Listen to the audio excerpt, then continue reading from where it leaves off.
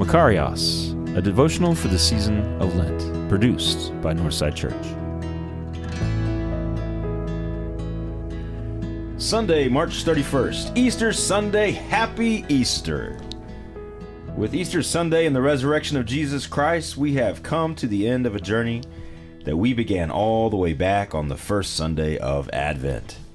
During that season and through the season of Christmas, we learned that the image of God displayed in the birth and life of Jesus is that of kenosis, emptying of self in order to be filled with God's will and presence.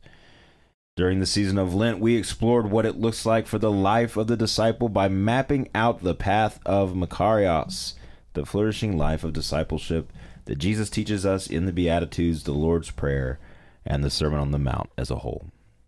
By following Jesus on this path as disciples, from being poor in self to becoming peacemakers, we are restored in the image of God in which we were created, what we have traditionally called the process of sanctification.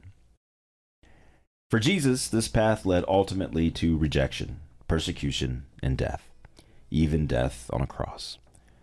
This was our response to God emptying God's self to become one of us, so that he may be in relationship with us and lead us to the flourishing life he always wanted us to have.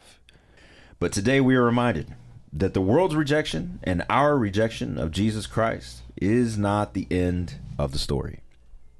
In the resurrection of Jesus Christ, God rejects our rejection of him and shows us exactly where the kingdom, the power, and most of all, the glory actually reside.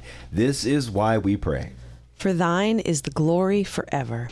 God's beautiful glory shines with love and grace, overcoming all obstacles and barriers, even death itself. It inspires love and awe, praise and silence as it both humbles us and lifts us up. God's glory is God's love, and it's God's glory that not only raised Jesus from the dead, but also exalted him to the highest place and gave him the name that is above every name, that at the name of Jesus every knee should bow in heaven and on earth and under the earth, and every tongue acknowledge that Jesus Christ is Lord. Philippians chapter 2, verses 9 through 11. Through God's glory, death could not separate Jesus from the love of God. Just as nothing in all creation will be able to separate us from the love of God that is in Christ Jesus our Lord. Romans chapter 8, verse 39. Indeed, the resurrection of Jesus Christ is a promise to those who have followed the path of Makarios. If Christ was raised, then so shall we be. And here's the good news of Easter. Christ is risen. He is risen indeed. Jesus Christ is but the first fruits of an abundant and eternal harvest of the flourishing life that is promised to all of us who follow him. As Paul puts it, we were therefore buried with him through baptism into death, in order that, just as Christ was raised from the dead through the glory of the Father, we too may live a new life. For if we have been united with him in a death like his, we will certainly also be united with him in a resurrection like his. Romans chapter 6, verses 4 through 5. Notice how Paul talks here, though. Yes, bodily resurrection awaits us all one day, just as one day each of our bodies will die.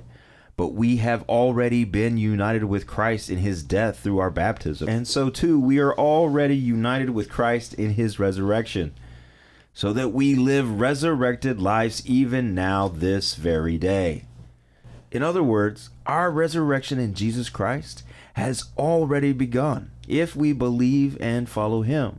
The eternal life that is Makarios doesn't begin someday after we die, but rather the moment we believe. As Jesus said to Martha, I am the resurrection and the life. The one who believes in me will live, even though they die. And whoever lives by believing in me will never die. Do you believe this? John chapter 11, verse 25 and 26.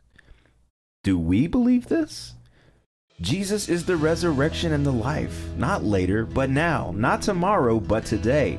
Every day that we arise from the bed is an opportunity to rise from the dead, put our feet on the path of Makarios, and follow Jesus into the life eternal and abundant. Every day a resurrection, each moment an invitation to the flourishing life. regardless of where we are on the path, or even where we might have left off before, because every day we begin again. Flourishing are the poor in self. If we believe this, if we believe in the resurrection of Jesus Christ and the eternal life he offers us today, and we walk this path together daily, then truly we will be the salt of the earth and the city on the hill that Jesus called us to be.